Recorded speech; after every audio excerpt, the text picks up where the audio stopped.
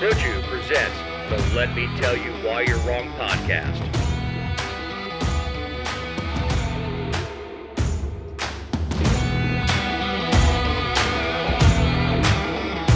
Welcome to episode 201, the second of 2022. My name is Dave Roberts. With me is my partner in this endeavor, writer, journalist, dog mom, owner of the Georgia Virtue, Jessica Szilagyi. Hi, Dave. Howdy, howdy. How you feeling? I'm doing well. Except the legislature's back, but other than that, I'm well. Yeah, they all had their chance to go to Indianapolis, and it looks like a lot of them did. Sure. Like, if they had the same rules that local government has, they would have had a quorum. I'm not going to say who because I haven't confirmed it, but I have been told by some reliable sources that a few of them used campaign funds to get there. Ooh. Wow. So that'll be fun. Yeah. I'm not sure how you justify that.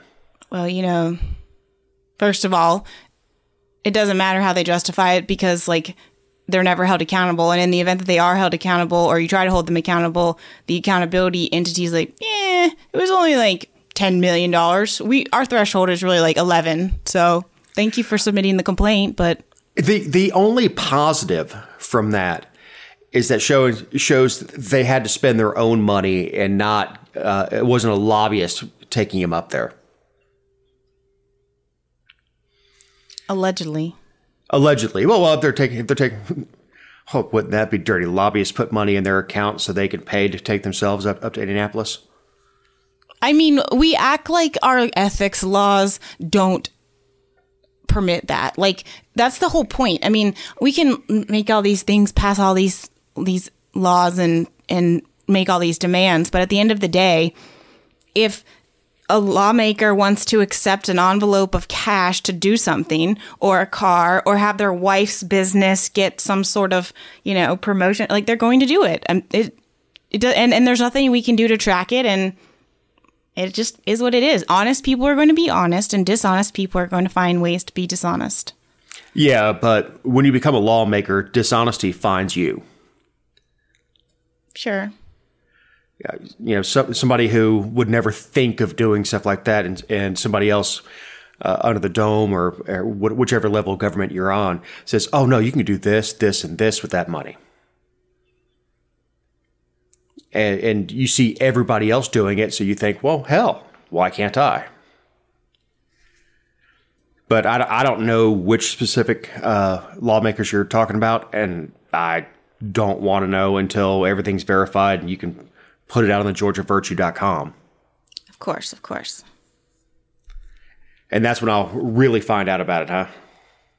I mean, maybe I'll give you a hint ahead of time if I can. Maybe, huh? We'll see. So, did you hear about the deputy from Houston County Sheriff's Office who got canned for a comment on social media? Which I assume you did because you wrote this. I did. I was about to say, I did hear about that, Dave. Tell me about that.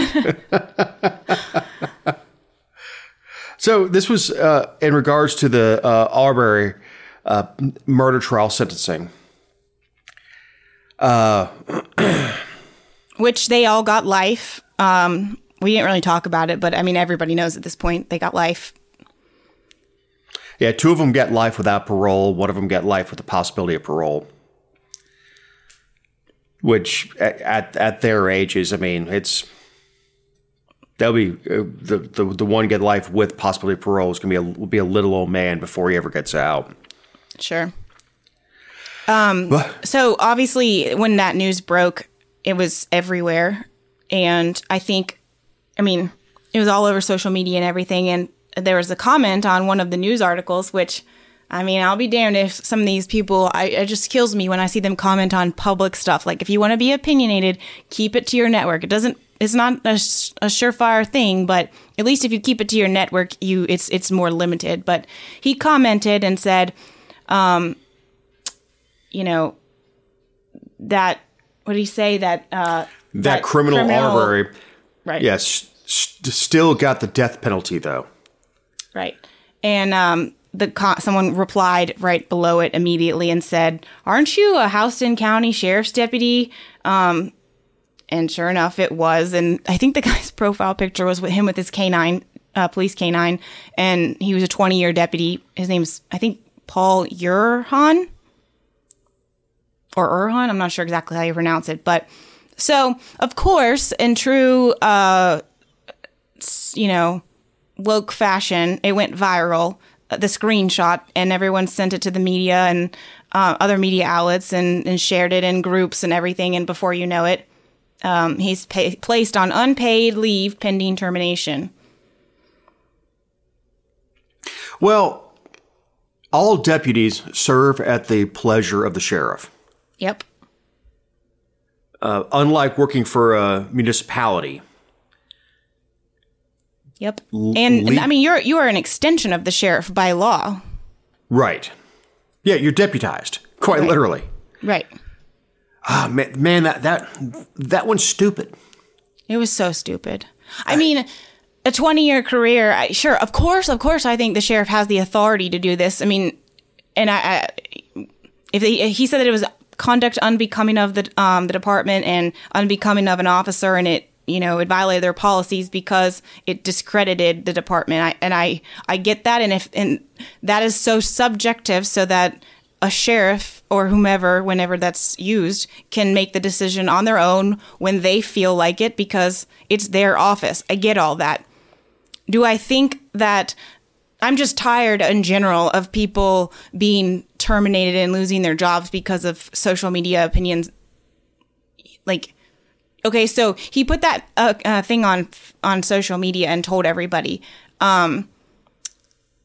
That's what he really believed. And there are people in this country who believe that, and they work in all different kinds of employment situations, and we don't question it because we don't know, and things continue to move like, okay. So I don't know. It's more it's the principle of the thing of social media as a whole, not necessarily this specific situation that bugs me. Right. 20 years ago, had he said this in a bar, it would have been dismissed. No one would remember it the next day. But putting it out on social media, it's attached to you forever. Most police officers I know and deputies that I know do not use their real name on social media. Yeah. And there's several reasons for that. One of which being you don't want somebody that you threw in jail finding your family. Mm-hmm. So most of the guys that I know use their middle name as their last.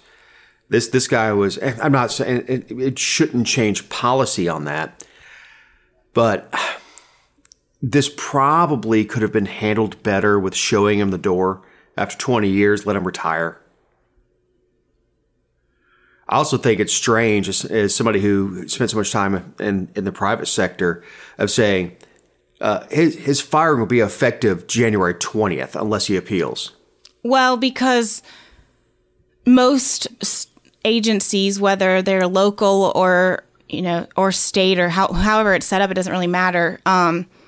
When someone is terminated, they have 10 days to appeal the decision, 10 business days, because it gives that window to avoid a lawsuit. Like if there's truly something that you can argue against, which this does happen a lot when it's not such a social media firestorm like this, they do appeal. It gives them time to retain counsel, and then it's a public process for it all to come out. It also gives a window, like so you can't get a lot of, unless there's extenuating circumstances, you can't get many of the records related to it for 10 days. Like personnel files and stuff like that. They don't allow any of that to be released until it's final. But, Well, stupid thing to say, number one. I said on the show, I don't know, whenever this broke, is multiple things could be true at the same time. Arbery could not have been a great guy, and he could also not have deserved to be shot and chased down with a pickup truck. But this guy doesn't have the nuance for that. So I don't know what you do if you're in public life. If you just put your Facebook profile on private and you only share your thoughts with your circle of people, or if you only put up pictures of your kids and just stay out of the opinion space. The chief deputy, I felt like he was actually the most dramatic about it. He said that he had been disciplined in the past for other things over his career, but the firing was based solely on, quote, the destruction of public respect for himself and our department through all of the social media outrage. I get that you're ticked and probably your phones are blowing up and everything else, but to say that, first of all, it's kind of a smack in the face to everyone else who works for the sheriff's office to say that one guy's social media comments have completely discredited the office. I don't think that's true, and I honestly have not seen any type of narrative to that effect. But second, that's just not true. Well, and I hate a couple things for this guy. One, his name is very unique. Mm-hmm. So he's obviously post-qualified. You know, he has the experience. Going anywhere else, if anybody Googles his name, it's going to pop up with this, and any other departments will be like, oh, ooh, yeah, not that one. It's true. So, you know, and I hate that for him. It's one thing to get fired from one job. It's another to get blackballed from the industry, the only industry you've ever known. Oh, he's probably going to be working like private security or something. Yeah, that's it for him. Right.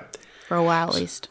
So we have Jon Ossoff introduced legislation last week to prohibit members of Congress and their family members from trading stocks while in an elected office. What do you think about this? I was really surprised. I published on the Georgia Virtue last week, and when I shared the article, I was kind of thinking like, this is a little bit of an overreach. And the comments were all supportive of it. Everybody's mad that people get in office, Bernie Sanders, Pelosi, and they get in office as thousandaires and leave as millionaires. And is there a certain amount of insider trading? Of course there is. Of course these members of Congress know what legislation is coming down the pike. Since the beginning of time. Right. And they're able to make moves, whether, you know, it's a spouse's account or anything else. But this would require all members of Congress, their spouses, and dependent children to place their stock portfolios into a blind trust. Family members, I mean, that will never stand. You can't. Dependent family members. So this is what the president has to do. The president has to put all of his investments over into a blind trust. Mm. I don't think it's I don't think that it's gonna hold up. Two, I don't think you can manage it. There are just too many of them. That's true. And it's constantly changing. Right. And if you can say, okay, your dependent children can't have it, but your non-dependent children can, people are going to use friends. People are going to use companies or trusts or whatever else to do the same, handle the same business for you. So I don't see where this is actually going to change anything. Well, it's like we were talking about at the beginning of the show with campaign donations and everything else. Unethical people are going to do unethical things, and honest people aren't. Right. Well, this is Ossoff trying to make a splash. And look what I'm doing to protect the efficacy of the United States Senate, which... Well, supposedly he and the sponsor, Mark Kelly, are 2 of 10 lawmakers who have actually done this. Yeah, and look, this has been done, like you said, since day one. I don't know how to curb it. We can all look at it and say it's wrong. And just like you said, unethical people act, without ethics. So we can all look at that and say, boy, that's wrong. But to hammer out a piece of legislation to make what's unethical illegal, it's hard to put into words what it would take to do that. And how much would it cost us to monitor every member of Congress? That was a Freudian slip, wasn't it? Commerce. Yeah, it's accurate. And their kids and their spouses. So, like, where do we cut that off? And I'm as offended as everybody else that Bernie has 3 or 4 houses, having never worked in the private sector. That Nancy Pelosi's become a multi-millionaire while in the House.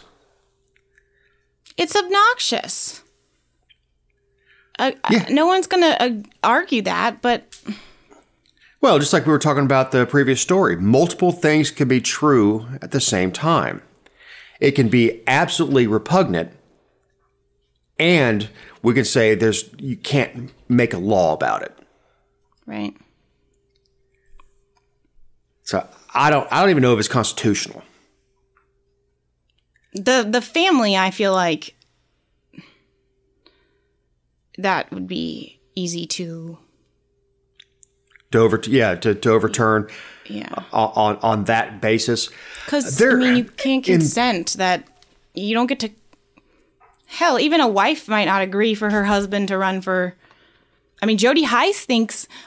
So I guess it's different for men and women, because Jody Heiss thinks that women can run for office as long as their husband says it's okay. So I guess in their sense, the husband would be consenting. But on the other side, a woman doesn't necessarily have to consent for a man to run for office per Jody. So, What the hell you say? I've been told I'm not running. And I obey. Here's the other thing. Like, Congress isn't the only group of insiders, right? Like, lawmakers all over and elected officials all over know things. And, like, you're kind of punishing Congress. I don't think we shouldn't, but, like, you're leaving out a lot of bad actors. Well, and... to the point of the legislation, it's already illegal for people who are in certain industries to invest in certain industries. Like they have to turn their finances over to a blind trust and have no personal interaction with it. People, I've got a friend whose wife is a bigwig at one of the major firms, and when he and I talk stocks, he just has a smile on his face because I can't do anything about it because of what my wife does, and he's happier for it. But that is, interesting on that point, that there are other professionals that are prohibited from trading stocks or what stocks they can trade. And that's from the FTC, the Trade Commission. Yeah, But this is a good time to remind you that these are our opinions and not those of anyone not on the show or any respective company for which we may work, own, or otherwise associate ourselves with on a regular or irregular basis. Also, you can find other episodes and relevant stories over at thegeorgiavirtue.com. So, Kemp gave his State of the State last Thursday. He did.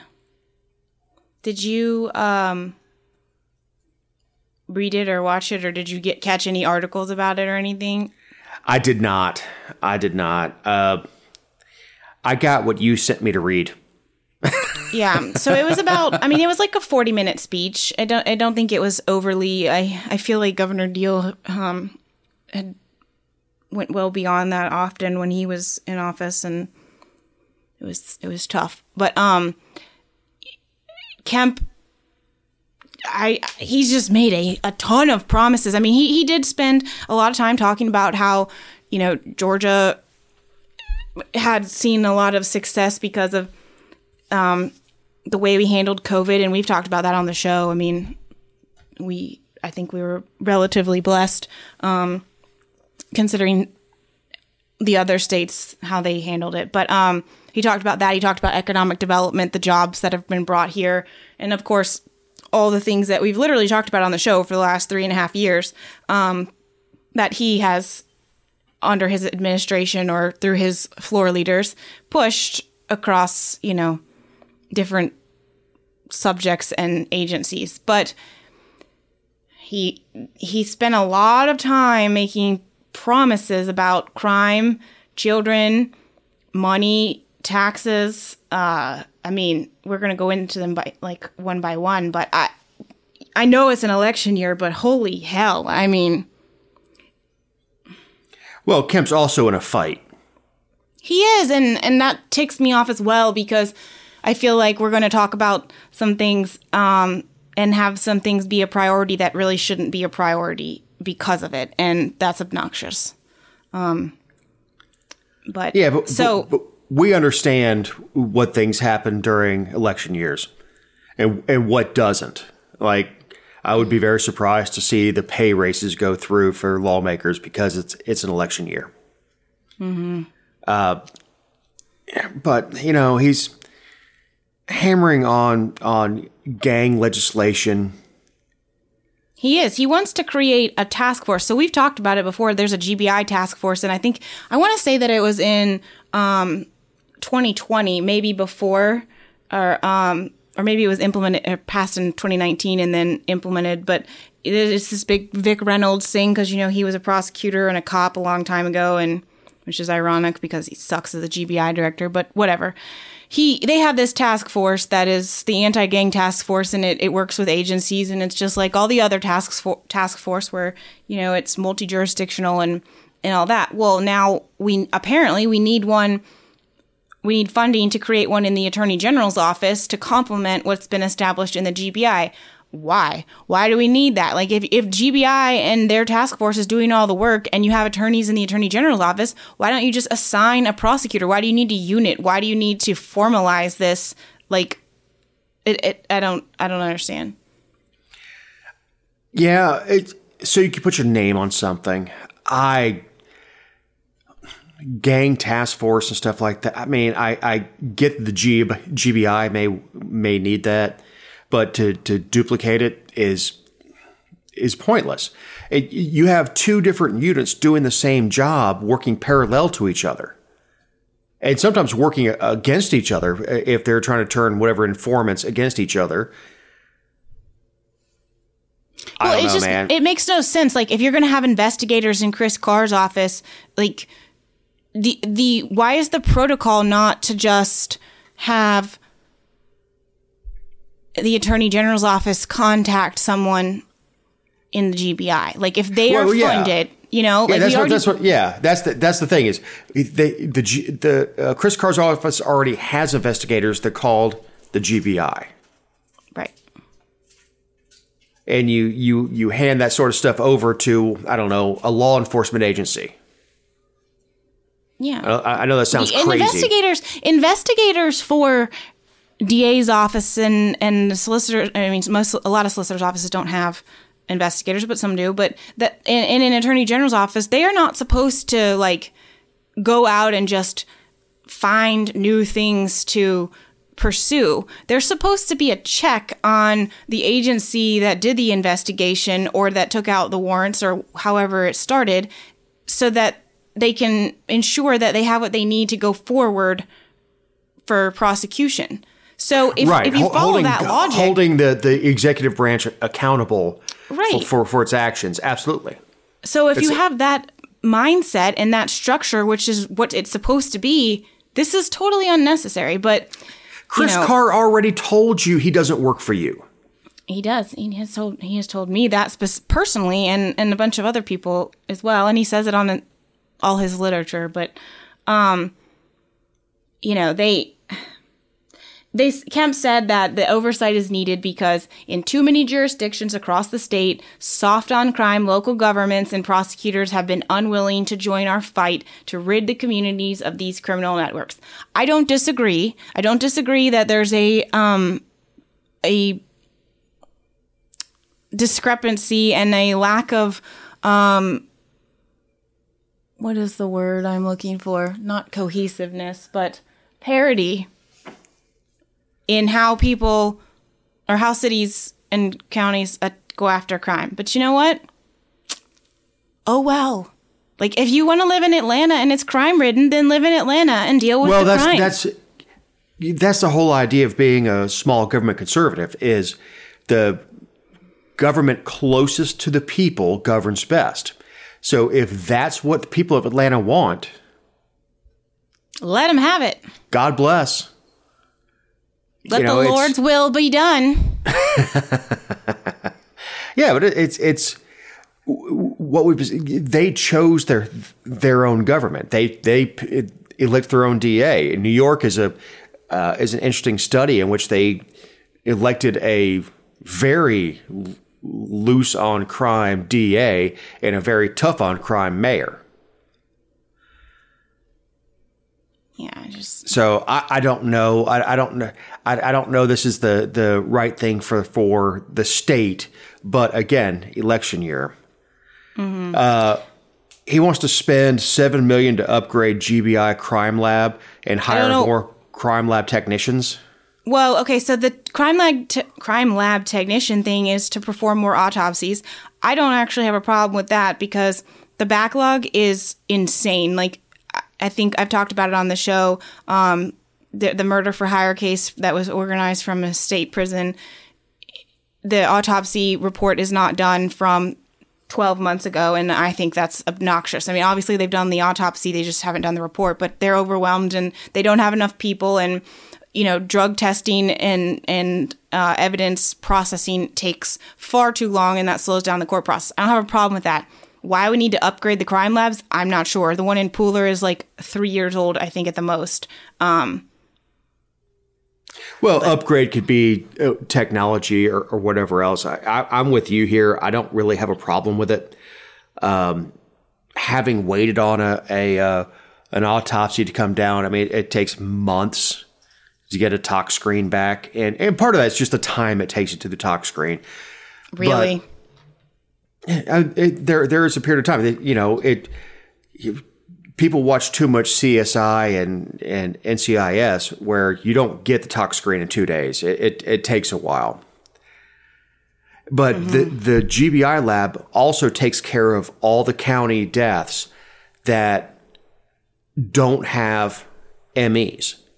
So where I live, Paulding County, for example, we have a coroner. The coroner is not a medical professional. Coroner, her requirements are graduate high school. So cool. anything that is requires an autopsy, it has to go to the GBI lab. Right. And that's all over the state. Sure. Yeah, I mean, there's a backlog. We don't have enough people. Whatever. Fine. Cool. Yeah, and he could have left it at that. Yeah, we don't have enough people. But he didn't. He could have left it at that. He didn't because he wants more funding for additional state trooper classes, and he wants to ask our technical colleges to offer tuition-free law enforcement and criminal justice degrees. So here's a couple things. First of all, a lot of we had tech schools that were offering, they weren't for free, but they were offering law enforcement certification and programs, and the tech school system shut them down 3 years ago. They shut down several of them. We used to have over a dozen, and now there's fewer than maybe 8 or something, other than the state funded ones. So pardon me while I just watch you roll back what you undid, because now it sucks. Second, I don't know why you just don't come out and say what you feel. I know. But I mean, like, it's like we do this all the time. The state does this all the time. We implement something and then it creates a problem. And 5 years later, we're like, we have the tools to fix the problem. Yeah, because you freaking created it. That's the game, Jessica. Well, that's the game, is you create a problem and then you create a solution. So he's going to help the children. How is that?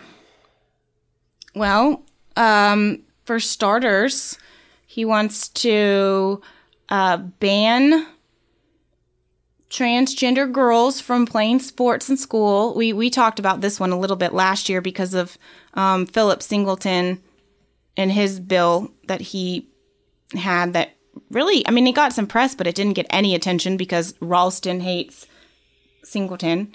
And you saying Ralston is punitive? No. I know, it's hard to believe. But and then he wants to create a parents' bill of rights, which I oppose. I oppose the police officers' bill of rights. I oppose the crime victims' bill of rights. Like, we have a bill of rights. It's in the United States Constitution, and nobody else should get special privileges under the law. Parents, like, if you don't like what your school is doing, then homeschool your kid or send them to a school that aligns with your values. This is not a complicated concept.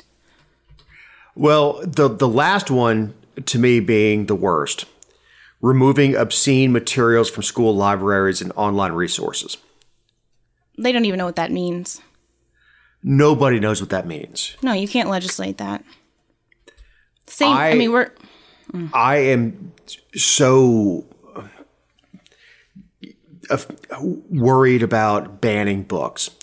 It all depends on who decides what's obscene. Is Huck Finn obscene? What about To Kill a Mockingbird? Well, I mean, what's the definition of obscene? Right. So we all have this picture in our head of porn, and no, I don't want kids getting onto porn websites sitting in the school library. Of course not, but obscene is defined as offensive to moral principles and something that is repugnant. Right, and it's moral purposely principles. Loose. So you can show the statue of David by Michelangelo, and that's not obscene. Nor should it be. So, you know, those definitions are written in such a way that you can show art. You can show paintings by Kirby. You can show Michelangelo's work. Kids need to have access to that. They need to be able to see it to understand the Renaissance, to understand the renewed Renaissance in the 20s. They need to be able to understand that, and still we say we don't want them watching porn in the school library, which they're not. Overwhelmingly not. They all have. No, they're doing it at home while their parents are busy on their phones because they're not paying attention to their kids. Yeah, they have a porn machine in their hand. I mean, every kid's got a smartphone. I mean, they have a porn machine in their hand. So I other than just purely playing to the electorate, I don't know what this fixes. All this does is add the ability to take things out of the curriculum that we all read when I was a kid. You know, To Kill a Mockingbird, Catcher in the Rye, you know, books like that, because they have an obscene word in there, or Huck Finn, or anything like that, because they have obscene words in them, and remove kids' access to the American classics. Well, and you know, there was a controversy when I was it was in 9th grade. It was one of the required reading books. I think it was The Perks of Being a Wallflower, and it mentioned. I mean, there was some homosexual relationships in there, I think. And then I'm pretty sure there were some sexual instances. Now, I'm not a parent right now. However, I don't think this would change if I were. Because if I were a parent right now in this day and age, I would be far less concerned with my child reading about sex than reading about or being indoctrinated and told about how they should be, suck off the system for their whole life. Well, for lack of a better phrase. You'd also want the opportunity to put in perspective to your children what you was can written. though. Right, exactly. You can, and teachers should be doing this. Parents should be doing this. Well, yeah, but if there's something assigned to a kid, everything should be put into perspective. Is understand why the author used the language that he did. Why did Mark Twain use a completely offensive term to refer to somebody? Why? And it's the understanding of the evolution of this young person who learns to understand that somebody who's different from him is a human being. It's the evolution of his thought, but you can't get to that point until you understand where he started. Yeah, but that's because we don't allow teachers, the same people who want to teach this stuff, don't allow teachers to have the contextual conversations about it. They're mad when the teacher shares anything more than this was abhorrent and we've corrected this and get woke. Get woke or delete those things from the text and let kids read an abridged version of whatever piece of literature it is. It does nobody any good to take that out. We need to understand history. We need to understand where we came from. We can only appreciate where we are if we can understand where we came from. Well, it's almost offensive, and we're kind of like sticking a little long on this topic, I know, but it's the school systems around the state are dealing with this on a not just annual basis, but monthly. Like their board meeting, like this is, and it's not just critical race theory, which is something that we'll talk about in a minute, but it's all the stuff that's in the curriculum. They're having to address this all the time. And every district is different. Every district wants different things. And it's kind of like laughable, but a little bit offensive that our lawmakers think they can pick a few words to succinctly right this quote wrong. Oh, exactly. And these are all things that people my age and older read, had an appreciation for how they were written. And gives us perspective as to where we've come from. He also wants to provide a $1.6 billion in tax refunds to all Georgia taxpayers. Hold on, pump the brakes. You forgot one. He wants to add $425 million to schools for the fiscal year 2023 to reduce class size and hire more teachers. Yeah. Is there a teacher shortage? Not that I've seen. I don't think there's a teacher shortage. And the money doesn't do it. I mean, I wouldn't be a teacher right now, would you? Yeah, but it had nothing to do with money. Yeah, it's not a money thing. It's I don't want the scrutiny. Plus, I would last about, I don't know, a week as a teacher before they fired me. I don't think class size is the problem. We demonstrated this with the guy that started Captive Air. I can't remember what the name of his schools are. The one in North Carolina we talked about on the show. Mm-hmm. Class size is not the issue. It's grouping of children by ability. So kids all with the same reading level are going to read at the same level, and you could teach that class with 50 kids in the room. It's when you have all these different ability levels, because we're not allowed to look at that anymore.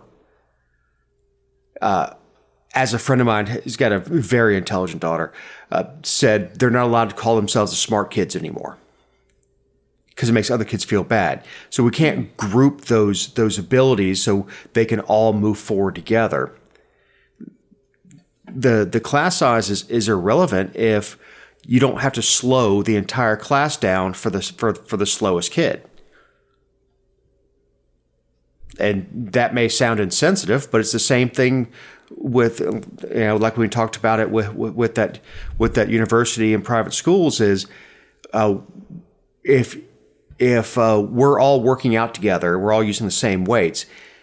If we have to use the least amount of weight for the person that's their max, no one is going to get better.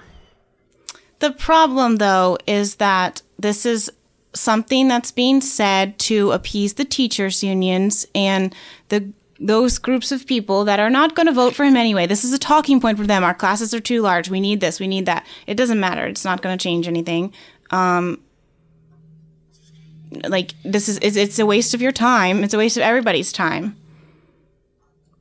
Sorry. It is, but he's been buying off the teachers since day one, thinking that somehow he's going to get the teachers on his side. And I know this is a Brian Kemp thing. And look, I truly believe that he believes he's looking after the teachers.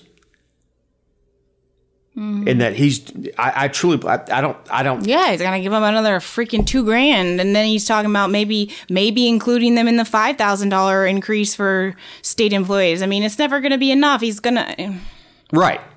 But I think he believes that he's being pro-teacher here. It's absurd. If he was able to detach himself from his emotions a little bit, he might be able to look at that and say, well, this is stupid. We don't need, $500 million to get more teachers. We need teachers who are allowed to teach. Mm-hmm. Extend Medicaid coverage to mothers after birth from the recently approved 6 months to a year.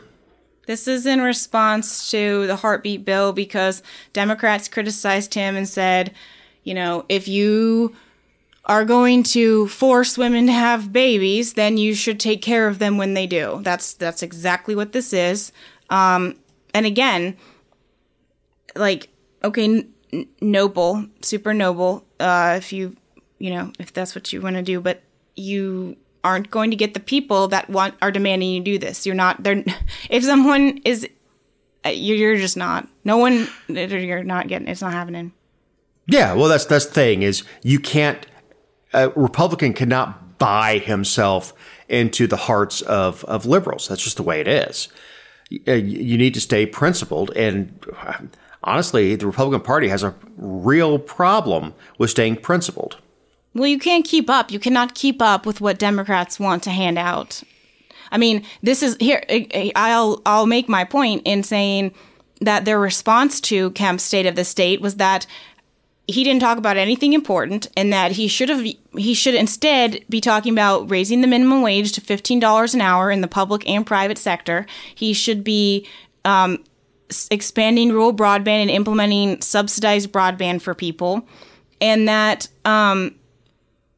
everything else is just political football. And the Democratic Party of Georgia issued this long statement just blistering him. And I mean, I don't necessarily agree, but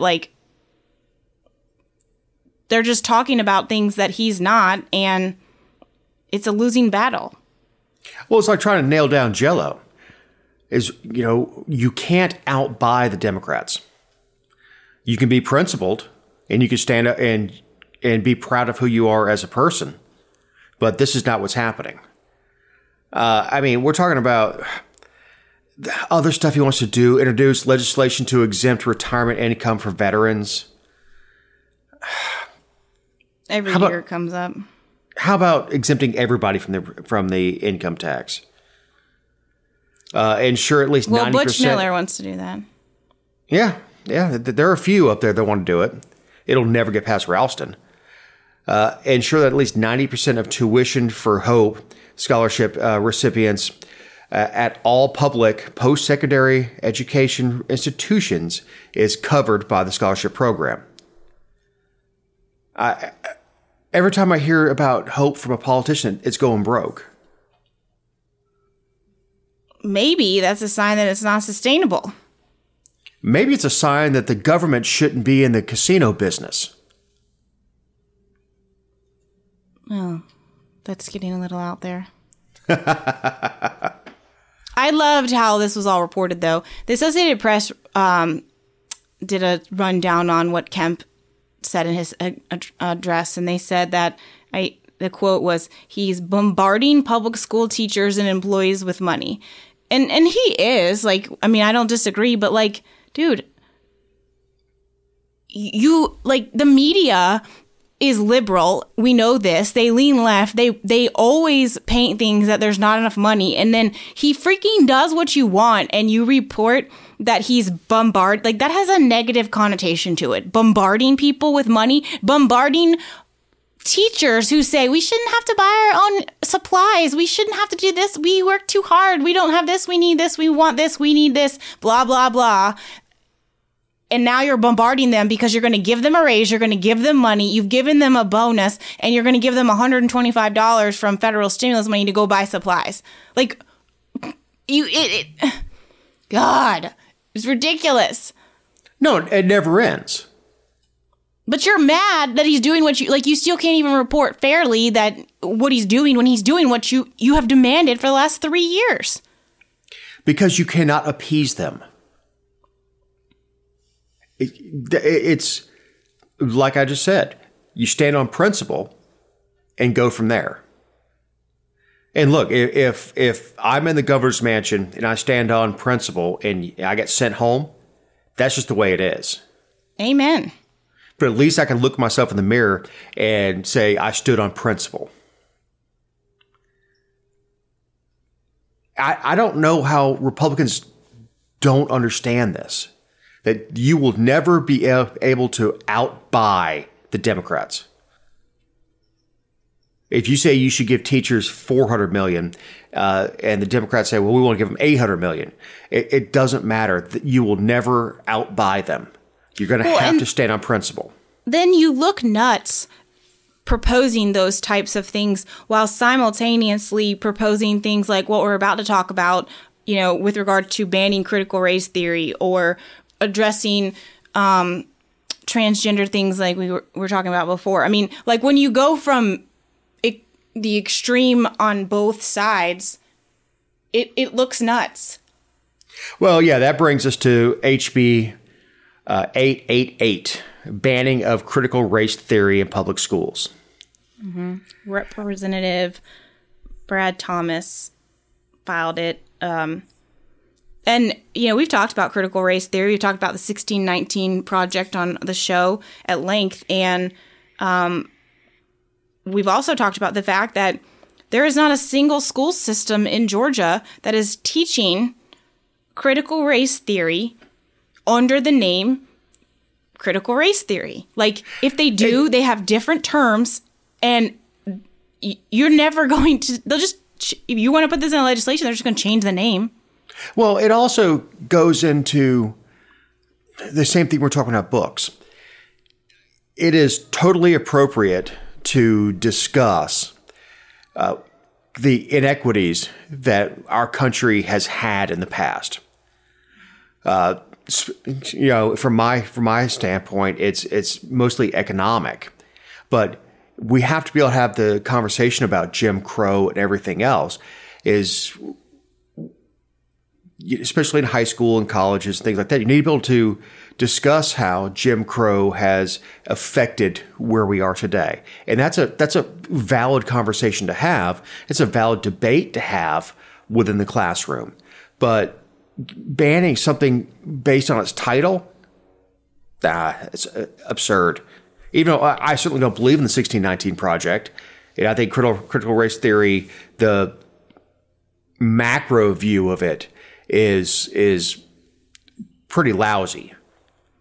Well, you know what's hilarious too, and I've talked about this on the show with you about how unaccountable our state school board is that's appointed by the governor. But, you know, this isn't really like under the Constitution, the state Constitution, this is the responsibility, arguably, you know, the curriculum would be the legislature's responsibility. But the way that our legislature has continuously delegated authority, its own authority, to the governor, and then with, you know, opportunity school districts, and then with the state school board, they actually gave this responsibility to the state school board and had no business handling it at this point, which is funny because they've all supported it and now they're like, oh, crap, we got to do something. Well, you're absolutely right. And that's at every level of government. The legislature has given away its authority. We're supposed to have 3 equal branches of government. And the legislative branch has bled that out because they don't want to have to actually do anything. Whether it's Congress or it's state legislatures that do this, they've given away their authority because they don't want to be held accountable every 2 years.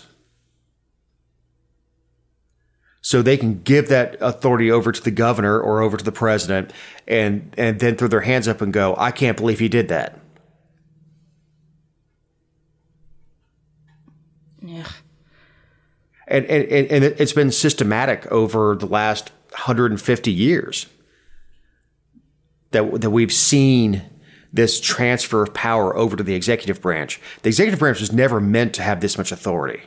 We were not supposed to be a dictatorship. Yet here we are. Yet here we are.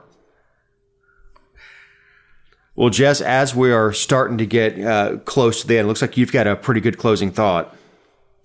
Yeah, it won't take too long, but I did, this isn't something that's new. I know that there's articles on it from the past couple years, but it was new to me. And I read a story about the community in Antarctica, the Villas Las Estrellas, which is one of 2 civilizations on the continent where people actually live. They said there's like 150 people there in the summer and 80 in the winter because it can drop to negative 100 degrees Fahrenheit in the winter. But anyway, to live there, it is a requirement, whether you're like in research or you are one of the teachers or whatever, that you have to have your appendix removed to live there. Like you can't have an appendix because the nearest hospital is 625 miles away. And then they also discourage pregnancy and you are required to stay inside, like can't even go building to building between like the winter months when it drops so low and the summer is only 36 degrees, so it's definitely not a place I could live. Also, they don't allow dogs because they don't want dogs to like infect or risk infecting local wildlife, which I'm not sure what kind of research they're doing down there, but like dogs usually don't. I've never seen a dog mate with another species, but whatever. Anyway, it's a no for me. But the town, and also the town, I couldn't work from there because the town only has internet at the 3 computers that are at the school.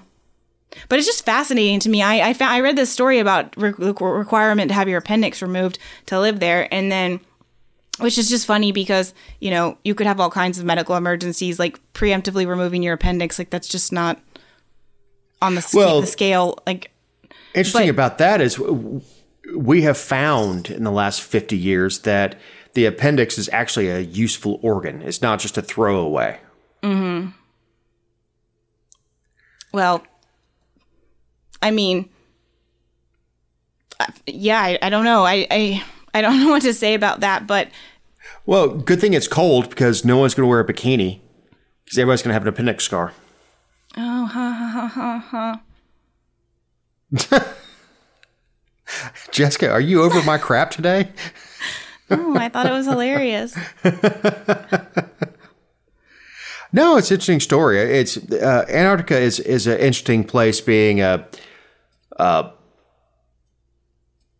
without being a country.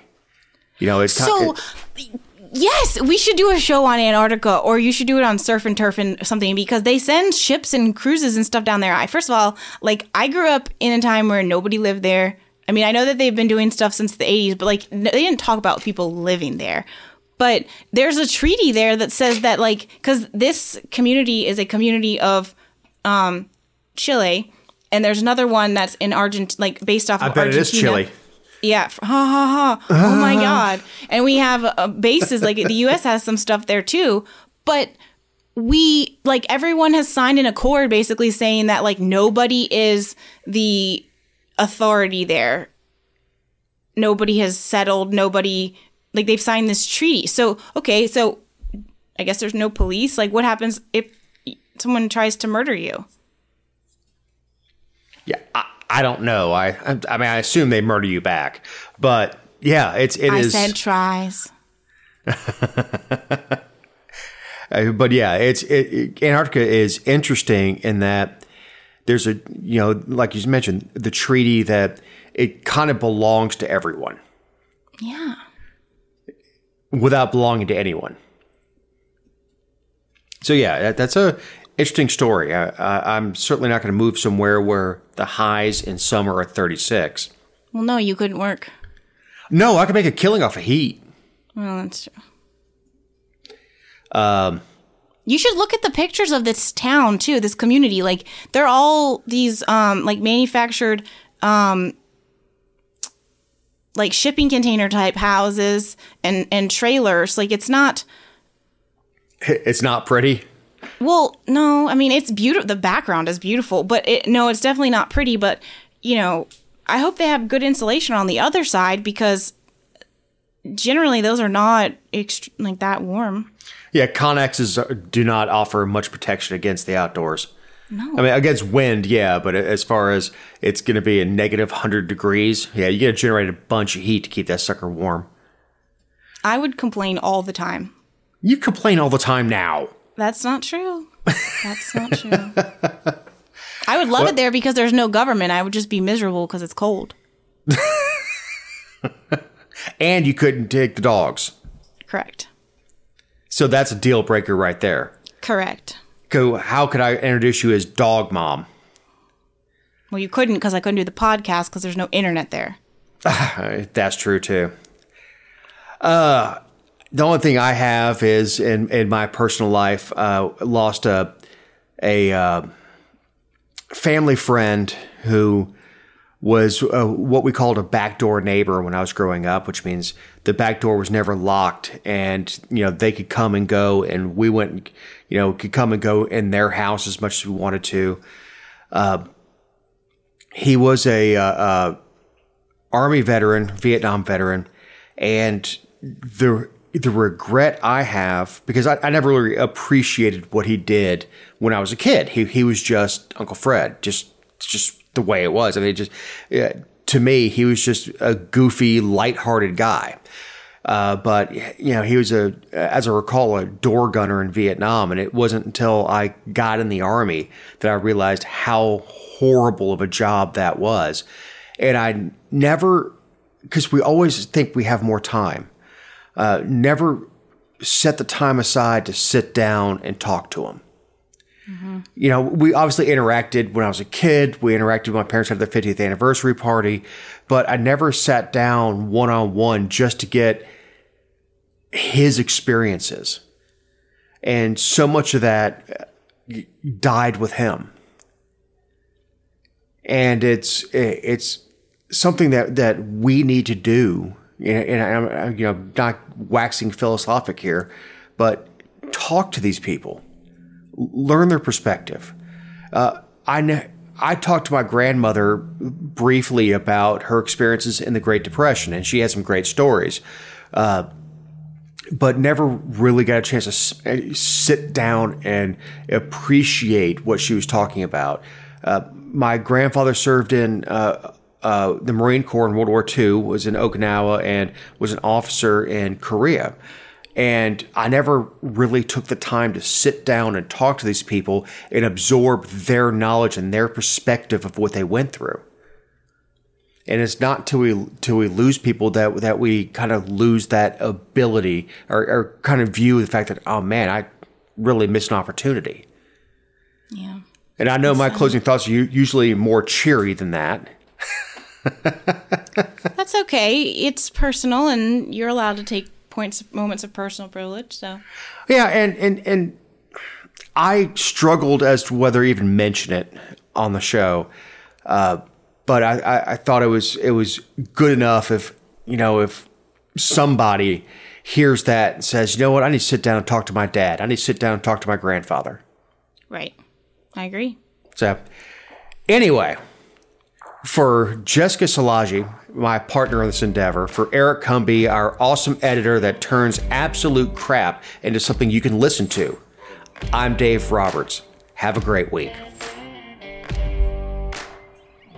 Oh, I've been running from the law. Hope they won't shoot me down soon. They sing on a sleepless night. Try to catch me howling at the moon.